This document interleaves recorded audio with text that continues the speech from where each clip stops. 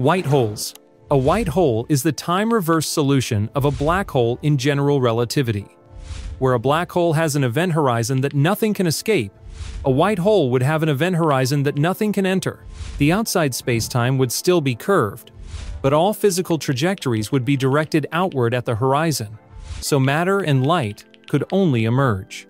In Einstein's equations, the maximally extended Schwarzschild geometry contains 4 regions: an exterior universe like ours, a black hole interior, a separate exterior universe, and a white hole interior. The white hole region appears when you extend the mathematics to include past, not just future, evolution. This is a statement about allowed geometries in the theory, not a proof that nature actually realizes them. Formation is the central obstacle. Black holes can form from stellar collapse, which is a causal future process. A white hole would require fine-tuned initial data in the distant past so that an event horizon already exists that only emits. Any small disturbance in that past would feed matter toward the horizon and, under time reversal, destroys the white hole state. This sensitivity implies extreme classical instability. Thermodynamics raises a further problem. Black holes carry Bekenstein-Hawking entropy proportional to horizon area and emit Hawking radiation, which is consistent with the second law of thermodynamics. The naive time reverse would be an object that absorbs negative energy flux and decreases entropy, which conflicts with the second law in ordinary circumstances. Reconciling a persistent white hole with thermodynamics requires exotic states of quantum fields that are not expected in nature. Quantum gravity proposals attempt to salvage white hole-like behavior without the classical pathologies.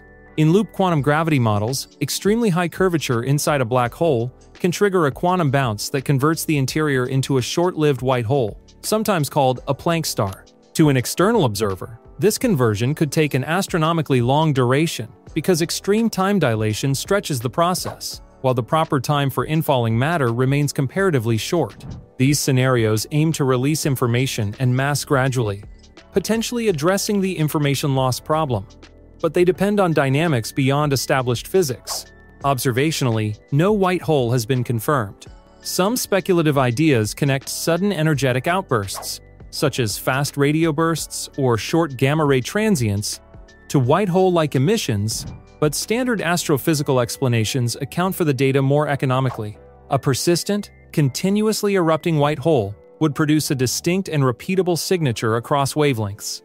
Surveys have not found such a source. The notion that the Big Bang was a white hole captures the idea of a past boundary that emits everything, but it is not precise. The Big Bang describes the origin of spacetime itself in a homogeneous and isotropic solution, not an explosion within a pre-existing ambient space. A white hole is localized with an exterior region it emits into, whereas the early universe had no such outside. Any formal identification requires additional assumptions that change the standard cosmological model. Wormholes. A wormhole is a hypothetical tunnel in spacetime that directly connects 2 separate regions. In general relativity, one of the earliest models appears when a black hole and a white hole are mathematically connected. This structure is called an Einstein-Rosen bridge. The geometry looks like 2 funnels with their narrow throats joined, linking either 2 distant locations in the same universe or 2 completely separate universes. The Einstein-Rosen bridge solution is not traversable in its original form. The throat connecting the 2 ends pinches off too quickly for any light or matter to pass through from one side to the other. This is because the geometry is unstable. The connection closes faster than signals can travel. To make a wormhole traversable, additional elements are required that go beyond classical general relativity. The main requirement is so-called exotic matter. Exotic matter refers to a state of energy density that is negative relative to normal vacuum. Negative energy bends spacetime in the opposite way from positive mass, and in principle, it can hold a wormhole throat open. In quantum field theory, tiny amounts of negative energy can exist in effects like the Casimir effect between closely spaced plates, but producing macroscopic, sustained negative energy in astrophysical amounts has no known mechanism. Several models have explored how wormholes could, in theory, be stabilized. Kip Thorne and Michael Morris described a traversable wormhole metric in the 1980s that explicitly required exotic matter. This led to popular interest because the geometry allowed round-trip travel between distant points in less time than light would take through normal space. In that sense, a wormhole functions as a shortcut through space-time, though not as a literal faster-than-light drive. Causality is another difficulty. A wormhole that connects two points can also act as a time machine if one mouth is accelerated relative to the other. Time dilation shifts the clocks at the two mouths, so moving through the wormhole could deliver an object to its own past. This raises paradoxes such as the grandfather paradox, where consistency of history is called into question. Some physicists argue that quantum effects or chronology protection mechanisms would prevent stable time loops from forming. In string theory and holographic approaches, wormholes appear in more abstract forms. The ADS CFT correspondence links certain wormhole geometries in anti-de Sitter space to entanglement patterns in a conformal field theory. In this picture, wormholes are not literal tunnels you can fly through, but mathematical reflections of deep connections between quantum information and geometry. This is often summarized by the slogan ER equals EPR, which proposes a relationship between Einstein-Rosen bridges and entangled particle pairs. Observational evidence for wormholes is absent. However, some proposals suggest that if a wormhole existed with a mass similar to a black hole, the way it bends light, or its gravitational lensing pattern, could be slightly different. For example, the photon sphere or accretion disk structure might display anomalies compared to a normal black hole. Upcoming very long baseline interferometry observations may eventually be sensitive enough to test such exotic signatures. Holographic principle.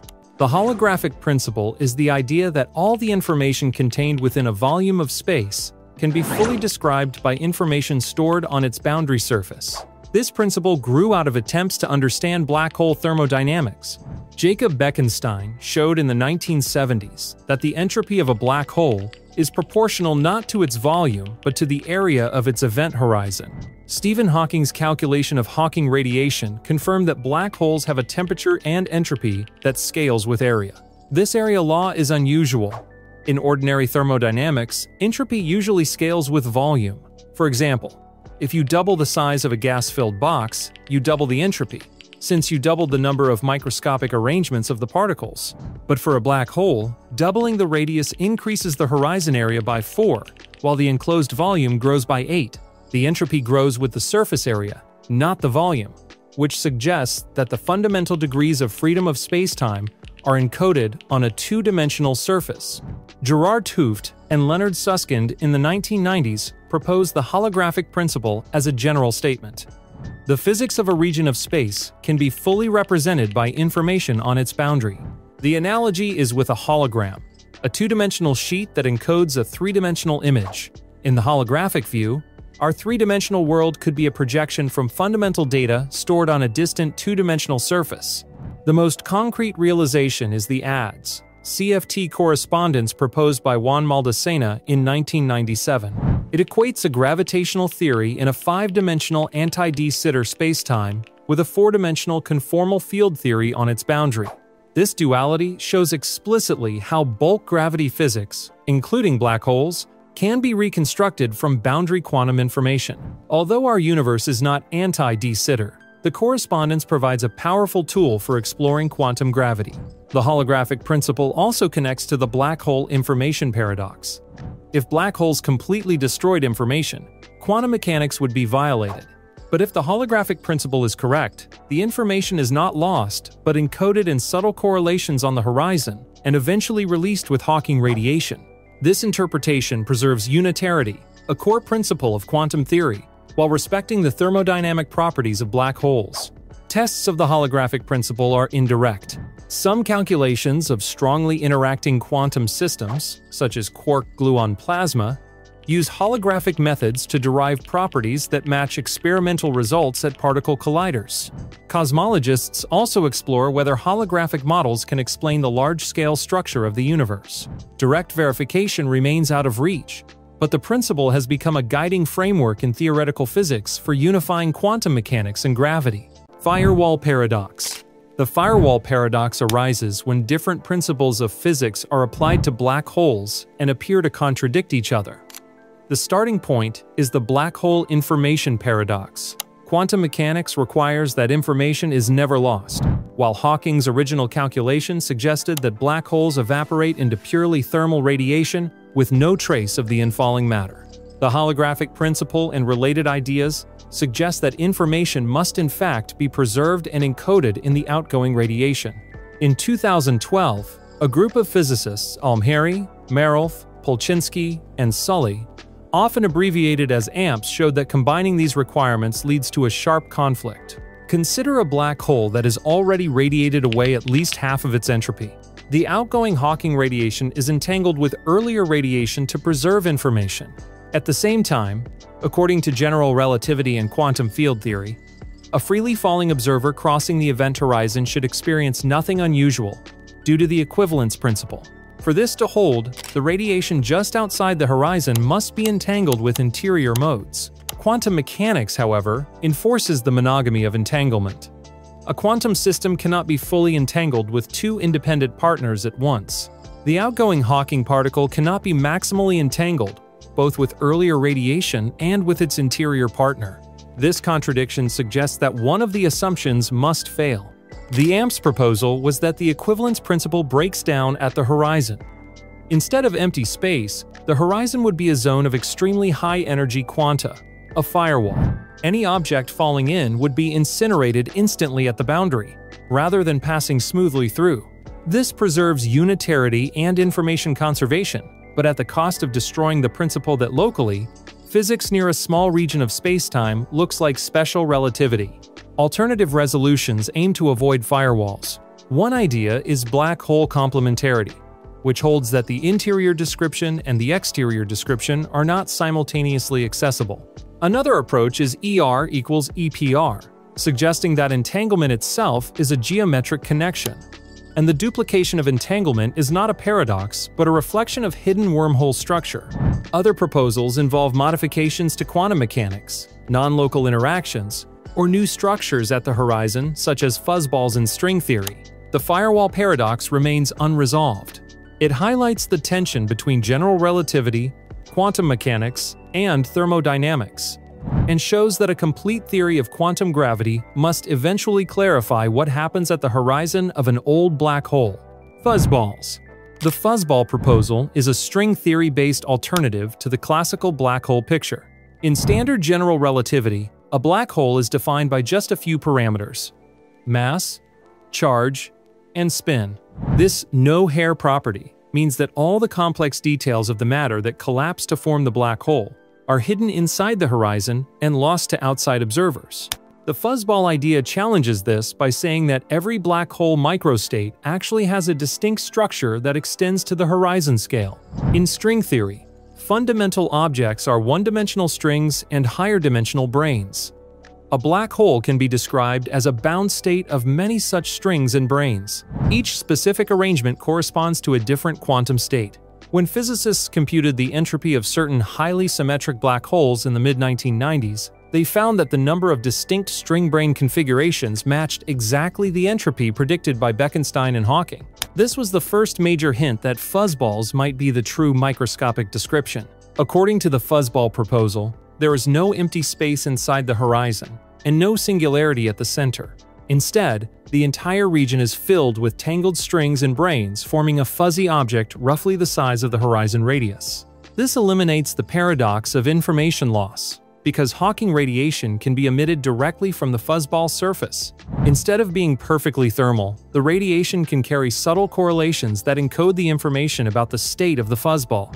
One striking implication is that an infalling observer would not experience the smooth passage through an event horizon that general relativity predicts. Instead, the observer would encounter quantum structure immediately at the horizon scale, similar in spirit to the firewall idea, but motivated by string theory.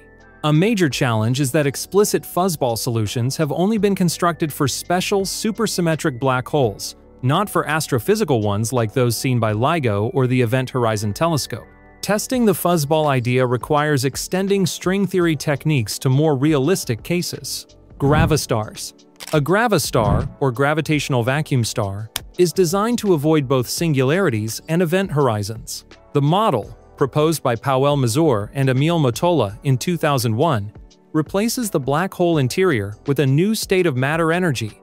Specifically, the interior is a patch of space-time dominated by vacuum energy with negative pressure. Similar to the cosmological constant that drives cosmic acceleration, this interior is matched to the exterior vacuum solution by a thin, ultra-dense shell of ordinary matter or exotic states. The negative pressure inside acts as a repulsive force, counterbalancing the pull of gravity. This halts collapse before a singularity can form, because there is no event horizon. Light and information are not permanently trapped.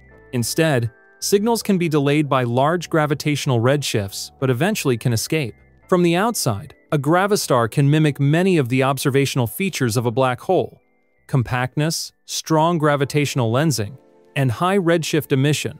However, certain signatures could distinguish them. For example, when two compact objects merge, the presence or absence of a true horizon changes the gravitational wave signal. A gravistar's hard surface could produce echoes, reflected waves that arrive after the main merger signal.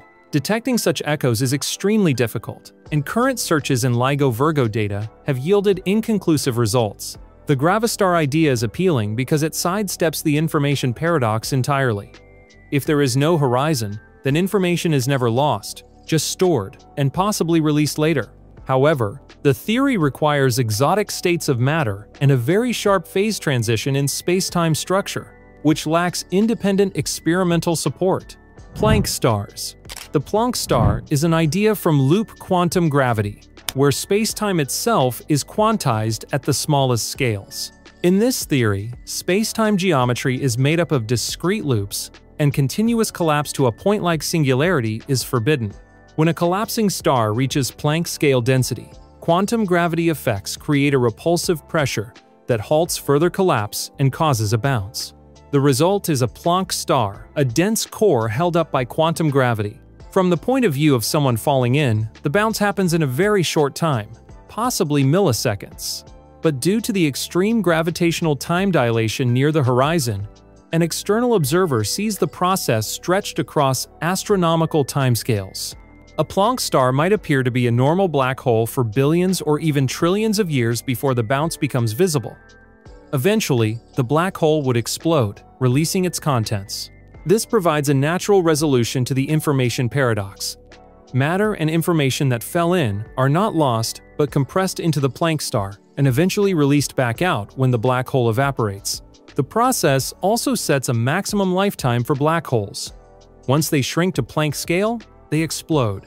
Some researchers have proposed that unexplained astrophysical phenomena, such as fast radio bursts or very short gamma-ray flashes, could be signatures of such final Planck star explosions. Planck stars also imply that the universe may be filled with long-lived black holes that are actually temporary. They would look like normal black holes for most of their history, but would one day erupt in a burst. Observational confirmation is lacking, but the model ties directly into attempts to unify general relativity and quantum mechanics. Black holes are insane. Watch this video about black holes type next.